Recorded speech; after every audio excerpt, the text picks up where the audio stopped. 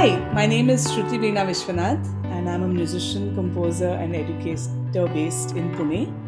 Hello, my name is Sylvia Hinz. I am living in Berlin, in Germany.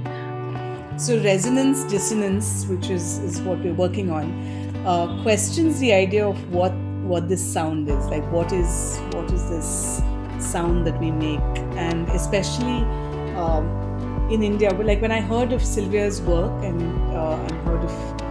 heard her music, I said, wow, because for me it represented a completely different form of expression that I feel, especially in India, the marginalized communities lack. So whether it's women expressing in a certain way, for me that's important, and which is why I wanted to explore that in Gender Bender, and collectively as a diary, as a daily diary that we exchange across countries and continents, about our daily life, and a snippet, a 1 minute 32 second, to be precise, musical snippet of our daily lives, which we then build on and really question what this notion of sound is. And we're very, very excited not only to be working with each other on this project, but also because Gender Bender represents this project so beautifully, because it's all about questioning